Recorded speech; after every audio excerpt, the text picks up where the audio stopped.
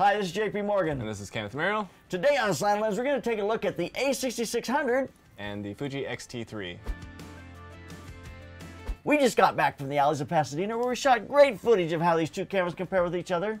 And then we lost it all because we're idiots. We are idiots. We actually did lose all the footage we shot this morning. Which is a shame because it was probably the best footage you would have ever seen on YouTube. Oh, hands down. But we do have everything we shot on the two cameras, so we have all that to look at. So it's not like it's a total loss, but it certainly felt like a kick in the pants.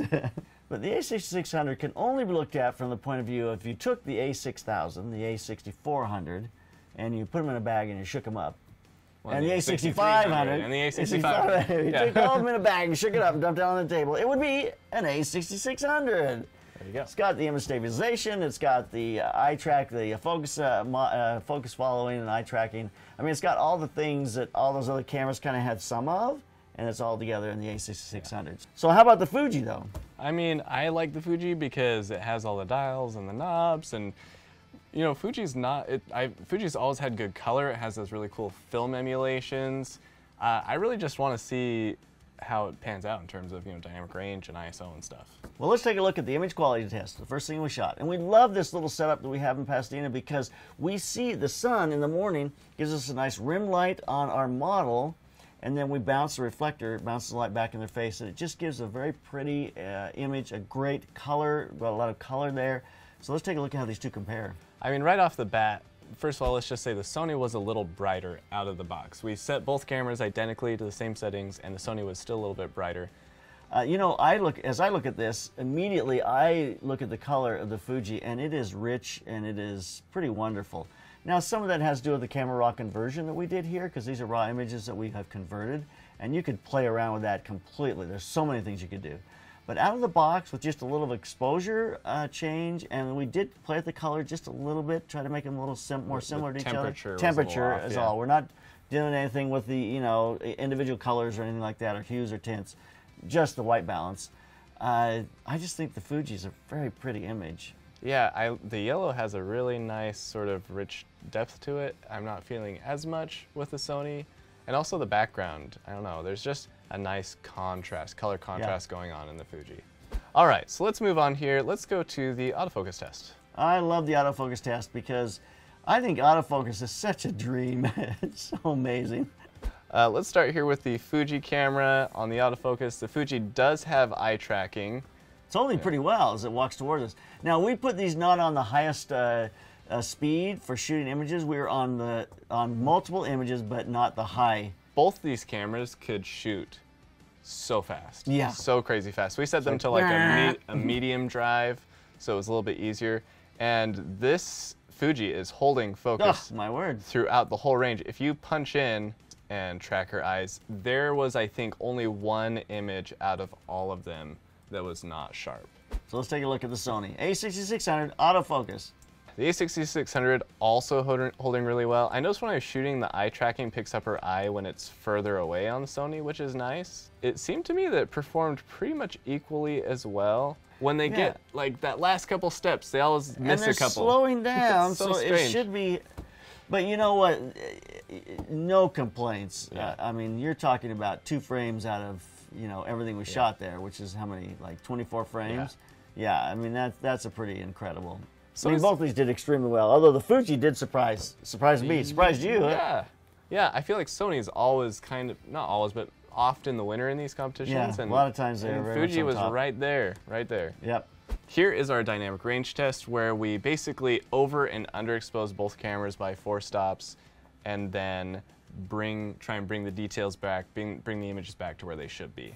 This is a very contrasty situation to start off with. You have very little detail in the brick wall on the camera left side from the get-go. And the sky. Yeah, and the sky. So just recovering the normal exposures on both of these was a bit of a challenge. Okay, so we went to +1, and you know what? Just as you would expect, you start to lose detail almost immediately. There's just you're one stop off from correct exposure, and the brick wall on the left-hand side is pretty much gone with the Sony. Well, just to be clear, the brick wall is probably 5 stops. Yeah, like I say, we're talking about already a very, very challenging dynamic range. Just to be clear, we used an incident meter right in front of her, so we metered for the light that's falling on her. on her skin and on the color checker chart. So that is where we're calling, you know, proper exposure, plus or minus. The wall in the background is going to be way overexposed to begin with, and then, you know, the shadows, of course, are going to be underexposed to begin with.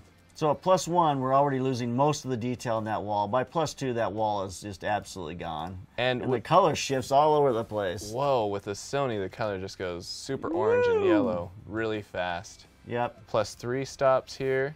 I mean, both cameras are really struggling. The Sony's clipping on her skin, which is kind of crazy. It is really clipping on her skin. Her skin's definitely holding better with the Fuji. Yeah, absolutely. Everything about the Fuji, there's more color, there's more density. We know this about digital cameras. They do not like to be overexposed, not even a little bit. Yeah, I mean, I would just stop at +1. Don't overexpose. Don't expose +1. Don't even do that. But I will say, you know, even at +2 stops, where I think we can definitively say the Fuji was still a little bit better. Yep.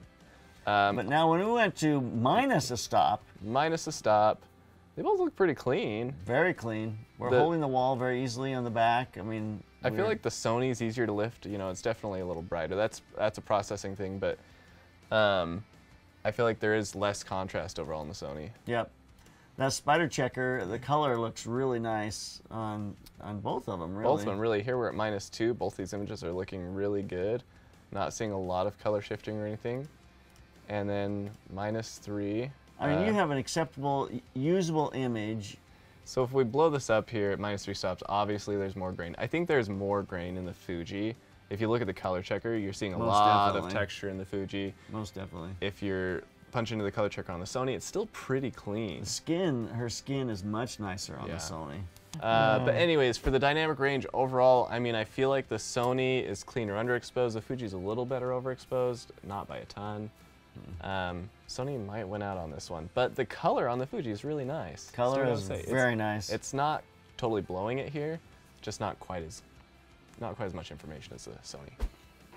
Okay, so here's our ISO test, and off the bat, of course, again, the Sony is brighter than the Fuji. Yep, which we always see. It's always a little brighter. But both looking good. This is 200 ISO. Yeah, 200 they both look ISO. great. Here's 400 ISO, and still looking great. Yep. I'm actually surprised at how close the color looks on the color checker charts. Huh. Moving to 800 ISO. Yeah, not seeing much texture that really stands out. No, everything's pretty clean across the board. Let's go to 1600 ISO. I feel like 1600 ISO is where the crop sensors start to underperform compared to full frame sensors. You start to see a little bit in the neck here, just a little bit. Yeah, her skin. Yeah. If we look at the color checkers, there's a little bit in some of these chips and in the background. Spider checker still looks good. Moving to 3200 ISO. Yeah, I'm definitely starting to see it now in the background for sure. And we are starting to lose a little bit of detail on the shadow side of her face, especially on the Fuji. 6400 ISO. Wow, yeah, really see lots of noise. Even the Sony's caught up now, I feel like. Yeah. 12,800 ISO. Again, lots of noise here. Yeah. I feel like the Sony usually, they usually start to go a little pasty with the colors here. Colors held pretty nice, actually. Holding pretty good, yeah. 25,600. Whoa, look at the Sony. Well, they all. Both of them. They're both just gone. Performing pretty equally there. Color does seem a little more subdued on the Sony than it is on the Fuji. Yeah, but that's been across the board, even. Yeah. All right, well, I mean, I feel like those are head-to-head match right there. They are head-to-head all the way across the board. I mean, and performing, the ISO looks so nice I mean, certainly up to 32. 32, yeah, looked very good. All right, so the first confusing thing I've done here is I've switched it so that the Sony's on the left and the Fuji's on the right. Just keeping you on your toes. All right, just keeping us alive. Keeping us alive today. Sony's shooting S-Log picture profile 9, that's S-Log 3, and then the Fuji, we're shooting their F-Log, which is not quite as flat, but we're getting the same good results from both, I feel like. So, +1, they're holding the wall, and I mean, this is it's extremely difficult dynamic range. I mean, that wall on the left is at least 5 stops. Yeah, they're both holding really well. +2 stops, they're both still holding really well. Something you never get away with still images. I mean, video, overexposing it is actually, it wants to be overexposed in video. It does not want to be underexposed. I want to point out that the Sony has this weird yellow stuff going on in her skin, especially if you look at her nose. I'm not seeing that as much with the Fuji. I feel like the Fuji has a more naturalistic look overall. But the Sony does have more punch with the colors. So Yeah, it definitely does. there's that. Plus 3 stops coming up, which is where the wall finally clips. Yep, For both cameras. both cameras. So I mean, the wall is clipped completely. Yeah, and the color's starting to go pretty bad for both of them at this point. Yeah. And then plus 5, yeah, the skin's starting to clip a little bit. The color's terrible. Look at the dress. I mean, Yep. it's no good. But they're both neck and neck. All right, moving into -1 stop here. The Fuji's really desaturated on this. It's amazing how much it is, actually. But then Well, look Sony's at the got some Sony's noise. got some noise and red in her face. It's really weird. Yeah. I mean, it just looks terrible. This is at -1. -2. Again, Sony's super noisy. Fuji's going a little green. Sony's a little red. Video falls off the cliff when you underexpose it, whereas look Yeah. at -3 in the Sony. Oh my word! There's a Really party going bad. on back there. It's a fireworks show. -4, of course. I mean, what do you expect? I feel like the Fuji won this one overall because it's not quite as bad in the underexposure.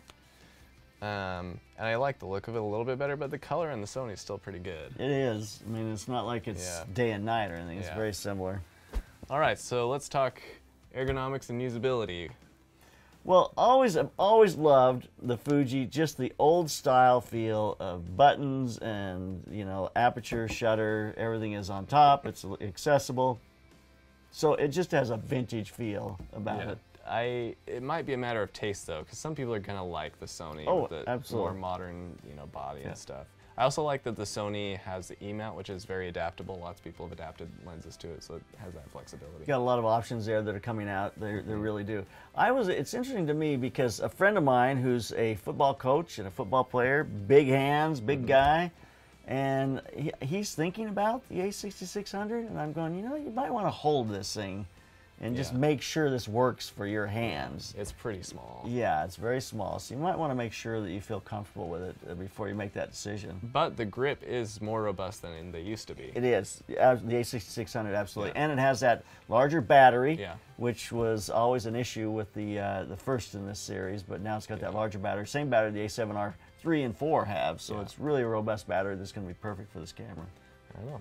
So there you go. If you're thinking about buying one of these cameras, check it out on our affiliate program at B&H. Love to have you help support us here at Slanted Lens by purchasing through that affiliate program.